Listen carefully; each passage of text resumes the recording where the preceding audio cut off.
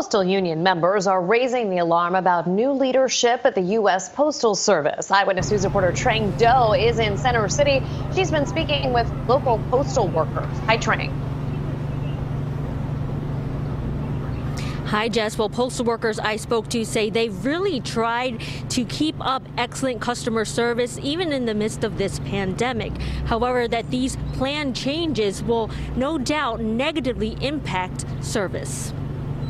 We always had the mindset, get the mail out efficiently, on time, every day. But a new plan for the U.S. Postal Service may make that goal even more challenging. A recent memo from President Trump's newly appointed Postmaster General, Louis DeJoy, outlines some cost-cutting measures that he hopes will help pull the long cash-strapped agency out of the red. The proposed changes include closing post offices during lunch. Right now, windows are staffed throughout the business day. Nick Caselli, president of the American Postal Workers Union Local 89, says he believes it's important for the hours to remain convenient for customers. I'm on lunch, I want to do postal business.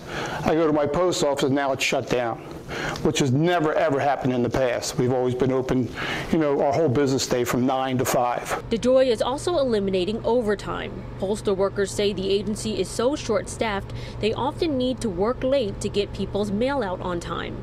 Caselli says customers will suffer the most. There's medication, there's Social Security checks, and there's packages that people, machines, medical machines that get delivered through the mail.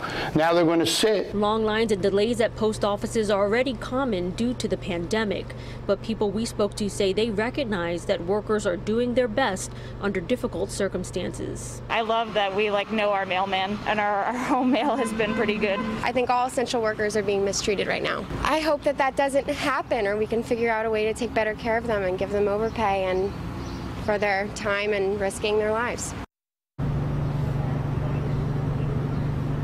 And some are criticizing the president's choice of DeJoy as Postmaster General. He is a major Trump donor with no prior postal experience.